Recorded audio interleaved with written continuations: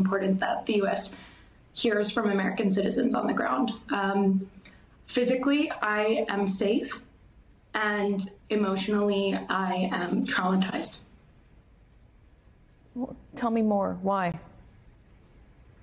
Yesterday morning, I'm a Sabbath observant Jew. Yesterday morning, which was Sabbath and also one of our dear holidays, I was woken up at 6:30 a.m. to sirens. In my building, which was built a long time ago, we don't have a bomb shelter inside of our apartment, so we go to the staircase. So we met with our neighbors in the stairs, children, elderly. We sat in the stairs and we heard the rockets being intercepted by the Iron Dome above our heads. We did hear some rockets that did fall in Israel, in Tel Aviv, very close to us. After those rockets, which we went up and down the stairs several times, we turned on the news, and that's when we understood that this is unlike anything we've ever seen before. I'm an American citizen, born in New York.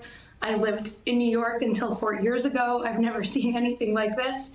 And that's when we understood what was really happening. But to be honest, Katy, the news took hours to catch up to what we were seeing in the WhatsApp groups from people that we know. Israel's a very small country, so everybody knows someone who was either called to the reserves, killed, taken hostage, etc. And we spent many, many hours sitting in front of the television, which again, I wouldn't do on a regular Sabbath, waiting for updates and waiting to hear from loved ones. The numbers that we are getting from Israeli media are shocking. 600 Israelis dead, more than 100 held hostage.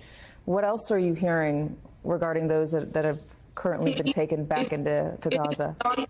Beyond the numbers. It's really, truly beyond the numbers, because what's happening here is that Hamas is videotaping what they're doing to the bodies of the victims who are killed and those who are alive. And they're being posted all over social media with celebrations happening in many places around the world.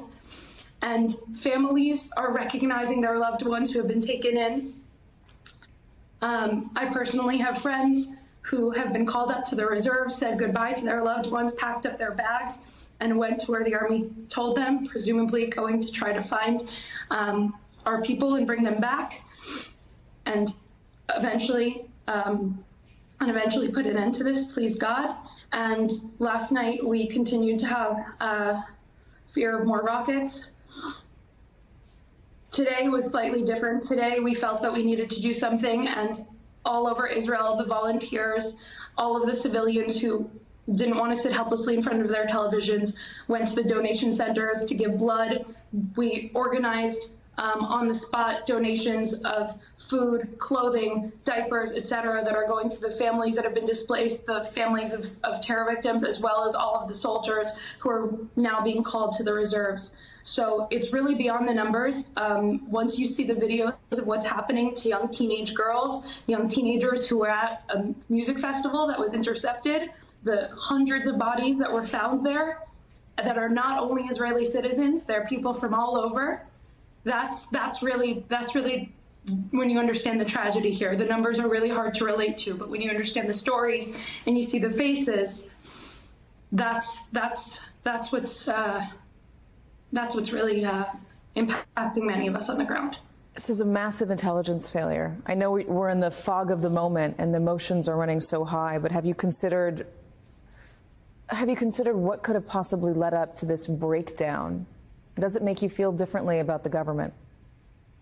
I can't presume to know, and I'm sure that there is going to be weeks, if not months, of investigating to understand what was behind this, who was behind this, who was helping Hamas, and how this came to be. But for the moment, I'm entirely focused on supporting the people around me and thinking and praying for my friends, and just praying that all the people that were kidnapped, all the innocent people that were murdered, that we bring their bodies back, that we bring them back, and that we can have peace in this region soon. Are you prepared for this being protracted and violence potentially coming close to you again? Yes, because our apartment doesn't have a bomb shelter and there were direct hits in Tel Aviv resulting in severe damage to buildings and streets, we actually are staying at a friend's apartment. That apartment is empty because they are in the reserves. They've been called up, so they've gone to their army units and they left us the apartment. So we're staying there with friends, and we have food and water, and I do anticipate that this is going to be a while. I'll also tell you that I work in a technology startup that has employees in the U.S. and in Israel, and we're feeling the support from all of our U.S. employees. I'm feeling support from the thousands of people that are writing to us, that are posting, that are sharing about this.